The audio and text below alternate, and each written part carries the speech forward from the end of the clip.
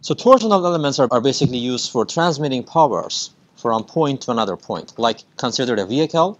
The power is generated in engine and we want to transmit that into the wheels on the back. We generally use torsional elements like the shafts or gears.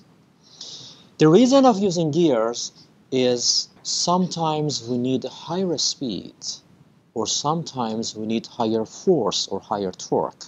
The main reason of using gear systems is gaining more torque or more speed while the total power generated by engine is the same.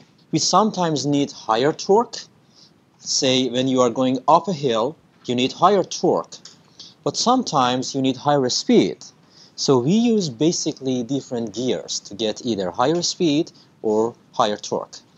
The first parameter that I want to introduce is the gear ratio.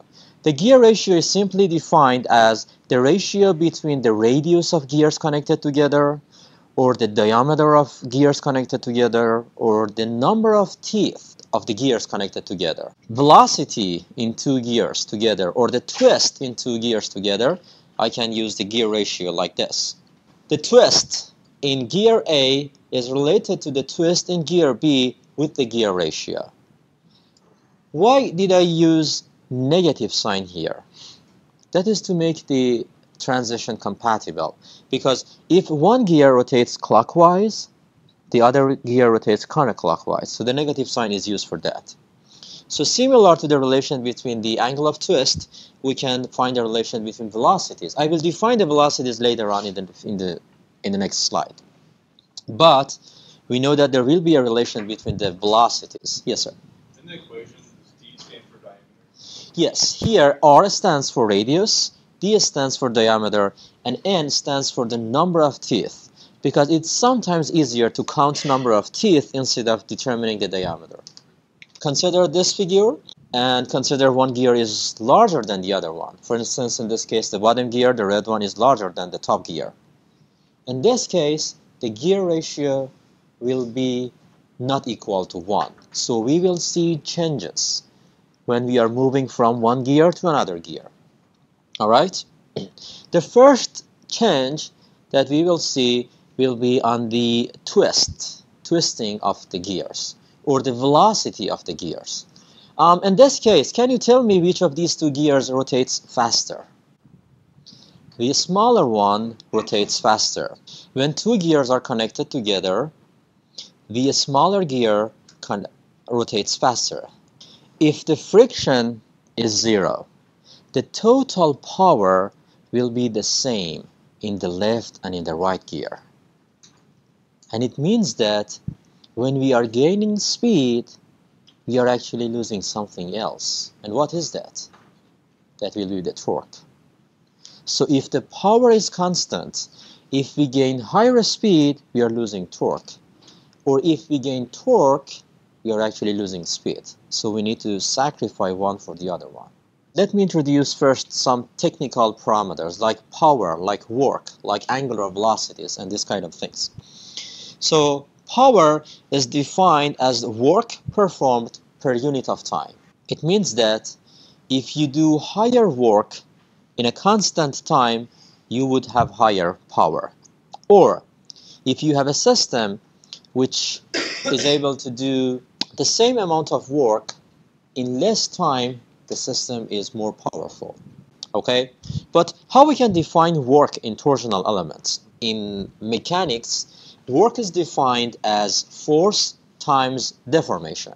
In torsion, we define that as torque times twist, because force is torque and deformation that we expect to see in torsional elements is twist.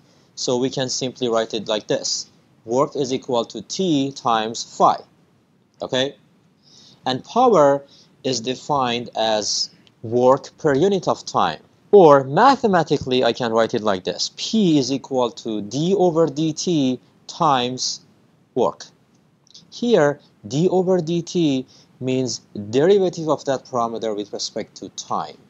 So I can simply derive work with respect to time and determine how much is the power.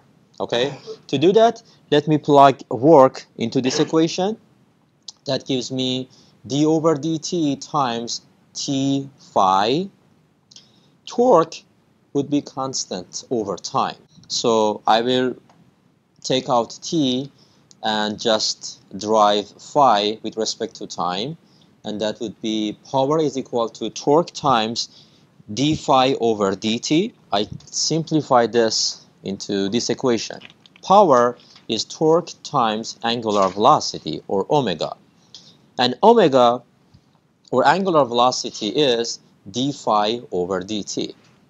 Okay, so angular velocity is simply changes of twist over time, or in one unit of time. For power in SI unit, we use watts. 1 watt is Newton meter over second. On the other side, in the US customary unit, we either use pound feet over second, or we use another unit, which is horsepower. And horsepower is more common in vehicles. So when we want to talk about the power of a vehicle, we usually work with horsepower. 1 horsepower is 550 pound-feet over second. What is the unit of twist? Unit for phi is radian. What would be the unit for angular velocity, which is twist per time? That would be radian per second. Okay, good. So for angular velocity, the standard unit is radian per second. However, there are 2 other units which are common. One is 1 hertz. So 1 full turn in 1 second is equal to 1 hertz. How much is 1 full turn in radian? It's 2 pi. So 1 hertz is actually 2 pi radian per second. Okay? The second common unit is RPM. 1 RPM is 1 rev per minute. 1 full turn is 2 pi. 1 minute is 60 seconds. So I can use this conversion factor for converting 1 RPM to radian per second. So for 1 hertz, I will use 2 pi as conversion factor. And for RPM, I will use 2 pi over 60 to convert that into appropriate unit, which is radian per second.